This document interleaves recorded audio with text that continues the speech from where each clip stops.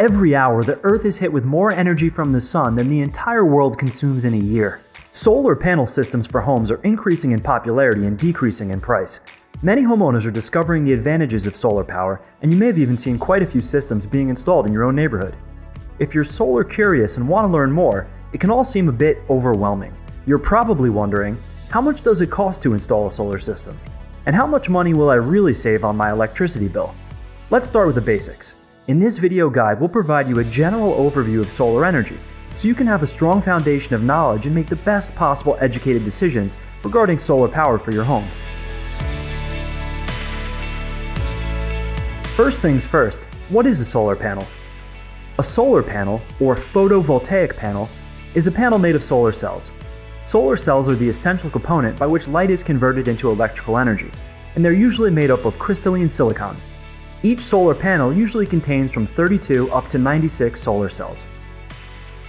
Depending on the way solar cells are made, solar panels are categorized as polycrystalline, monocrystalline, or thin film. The first two categories, which are the most common types of solar panels, are made of crystalline solar cells. The third category, thin film, is made of amorphous silicon.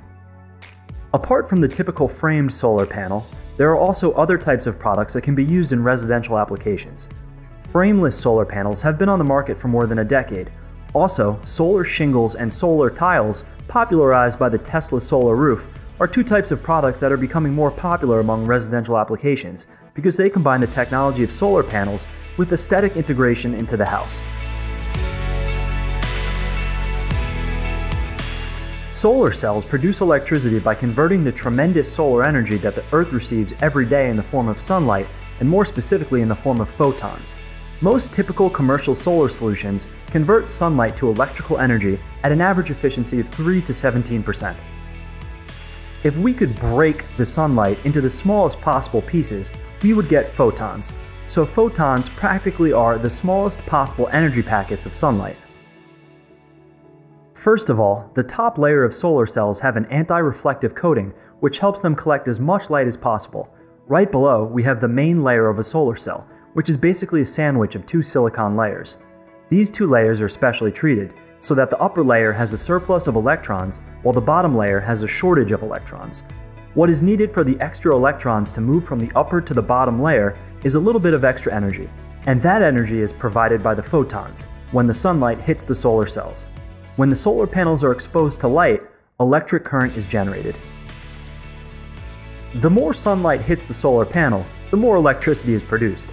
That means that during cloudy, rainy, or snowy days when sunlight is reduced, solar panels still produce some electricity, but it's limited compared to the electricity produced during a sunny day. Solar panels definitely do not generate electricity during the night, but you can store excess energy collected during the daytime in a large battery. It's important to place solar panels somewhere where the sunlight can hit them directly and not be obstructed by sources of shade like trees.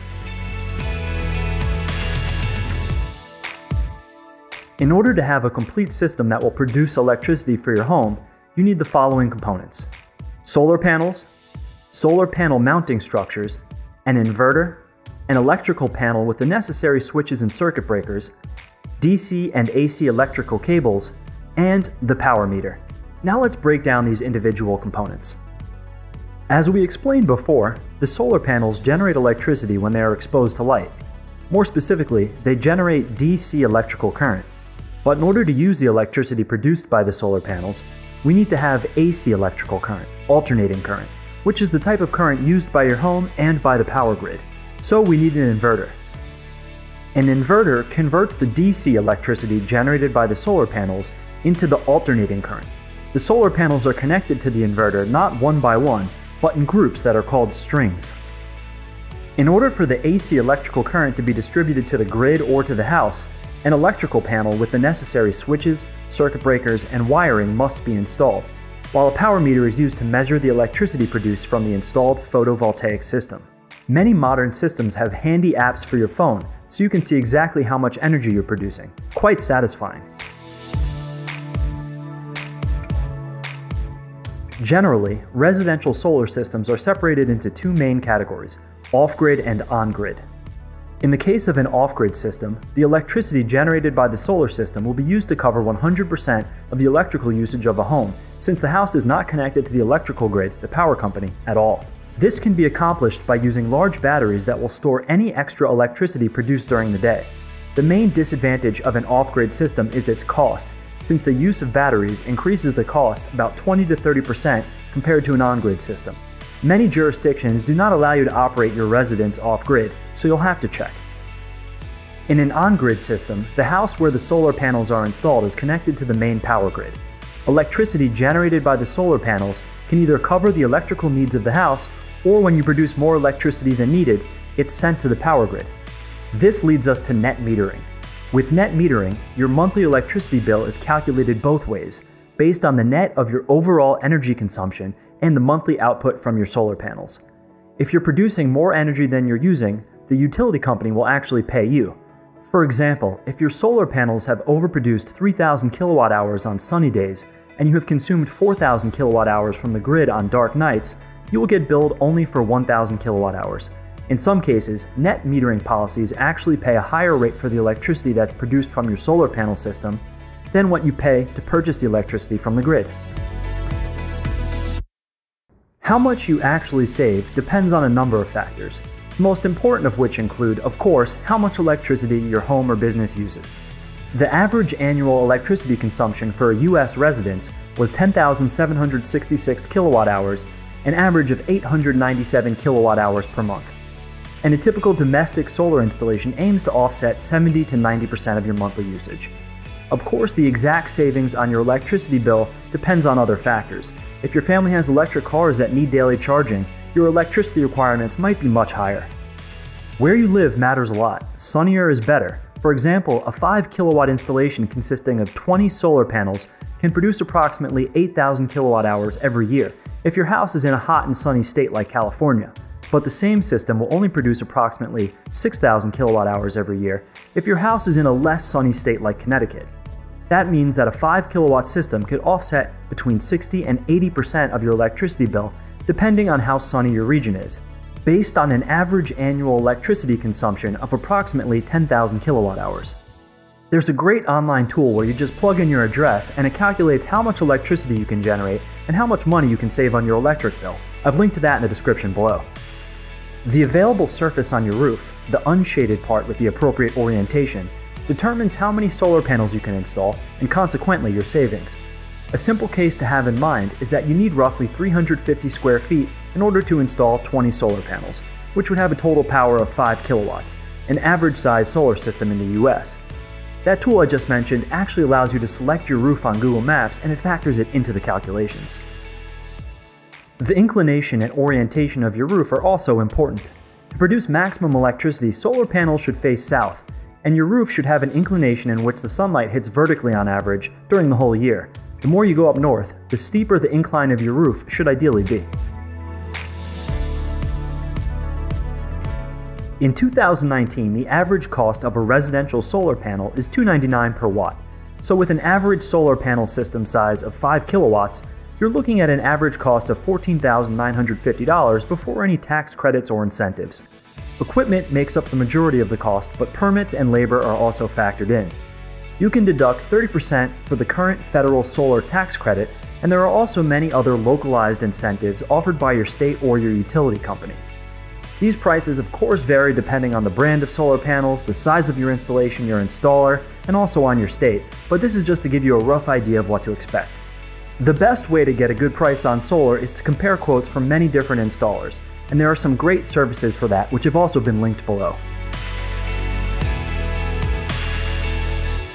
Based on the parameters we've already mentioned like cost, electrical consumption of your house or business, how sunny your region is, a solar energy system provider can help you determine which would be the ideal system for you in order to save as much as possible on your electrical bills.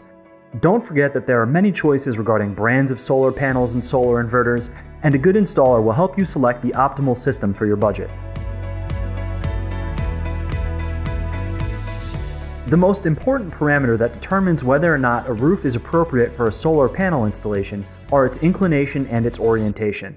Your solar energy provider can calculate exactly how much sunlight your roof will receive during the whole year.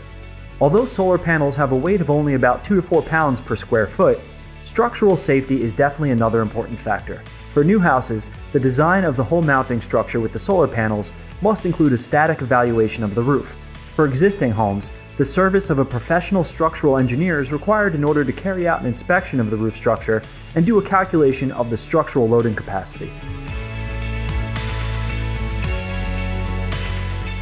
As there are practically no moving parts in a solar installation, minimal maintenance is required. However, routine maintenance is needed in order to ensure the system is performing properly. Solar panels require routine inspection for signs of damage, buildup of dirt, or shade encroachment. Although solar panels are usually designed and installed in order to be cleaned by rainfall, they should be cleaned manually if there's a buildup of dust or any other obscuring material. Periodically, system mounting structures must be checked for corrosion in order to ensure the photovoltaic system is safely secured. Also, any solar system connected to the electrical grid of a house is an electrical installation, so a licensed electrical engineer should be appointed periodically to ensure electrical safety. To sum it up, here are some pros and cons of solar systems.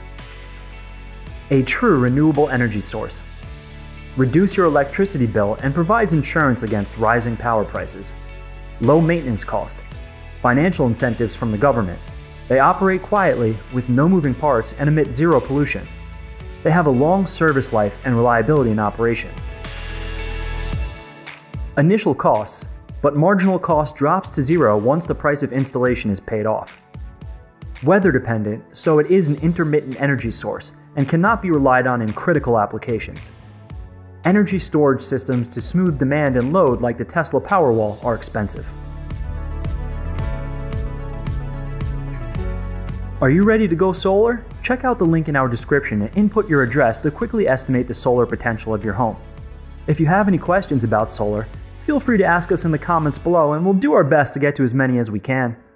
This concludes our video featuring some basics about solar panel systems for homes. If you found this video helpful or interesting, please subscribe to our channel. Thanks for watching and have a great day.